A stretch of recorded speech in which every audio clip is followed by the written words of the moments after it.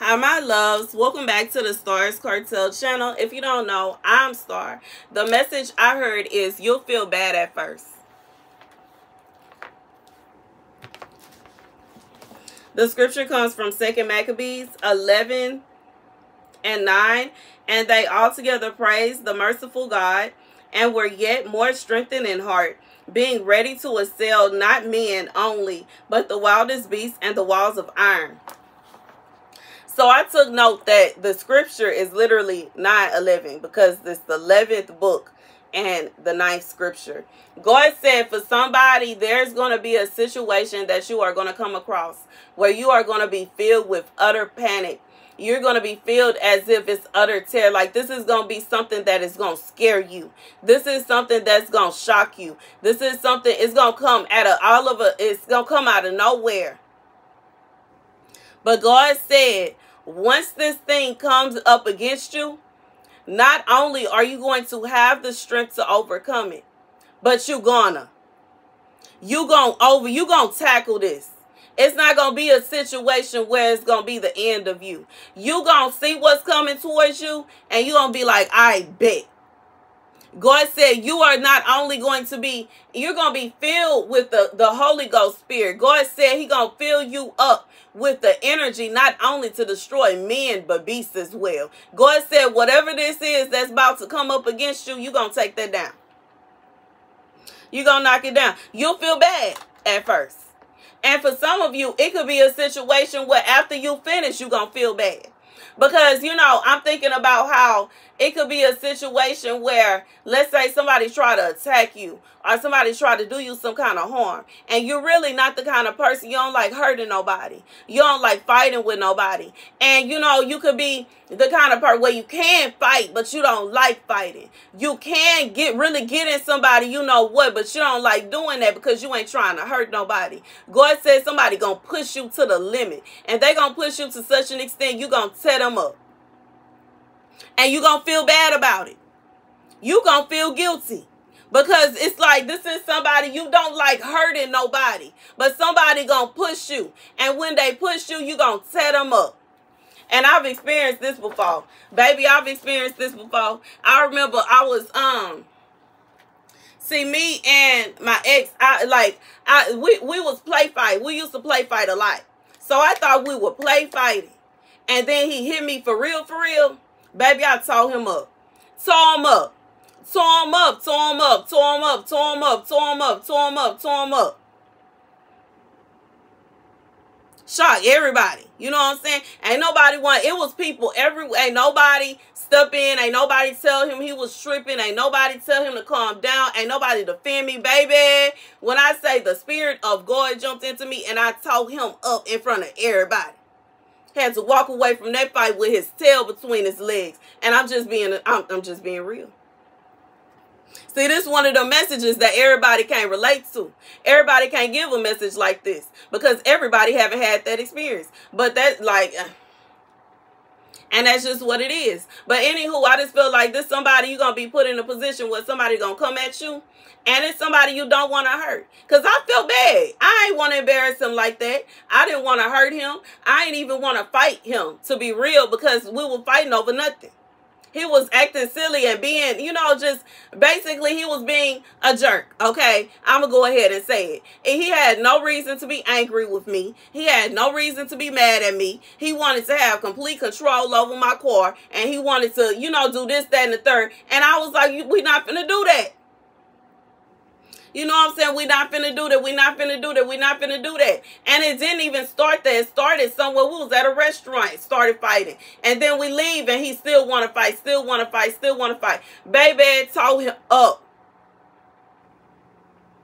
Okay. Had him sit down and be quiet. Because we're not finna do that. We're not finna do that. But see, I'm not like, I ain't even want to fight. And I typically don't. I don't want to hurt nobody.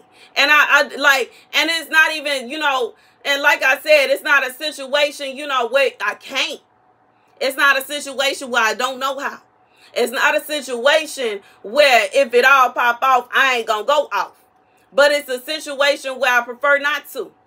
I'm a very quiet person. I say to myself, I don't bother nobody, and I would prefer for people not to bother with me. But if somebody insists on bothering with me, on messing with me, on starting drama and starting mess with me, then, and that's just what it is. You know what I'm saying? Anyways, that's the message.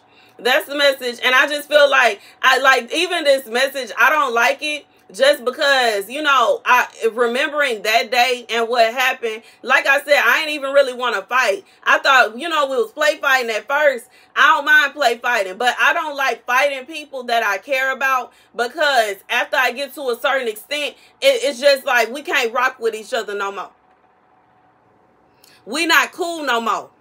We can't be friends no more. We not homies no more. It's over. And I'm just being real.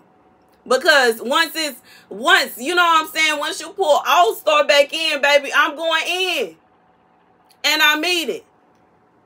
And, you know, I just remember at the end of that fight, I got him in a position and said, now I'm going to ask you nicely. I told you I didn't want to fight you. I told you. I told you I didn't want to fight you. And I just feel like this is somebody you don't even want to fight this person. You don't want to fight this person. This is somebody you would never, not only would you not want to see them hurt, you for sure don't want to be the one to do it. But they going to push you because they going to hurt you. And once they do this, it's going to put you in a compromising position to where you finna put hands on.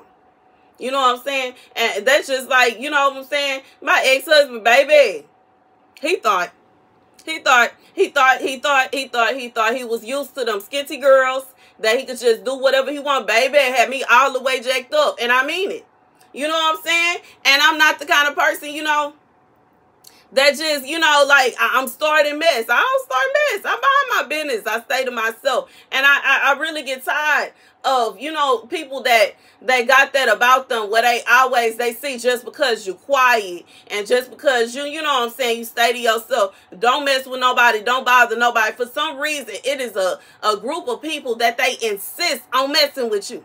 They insist on trying to get you ruffled up. They want to see what you gonna do. They want to see what you about. And then when you show them, they act like you the bad guy. Leave me alone then now. That was an option.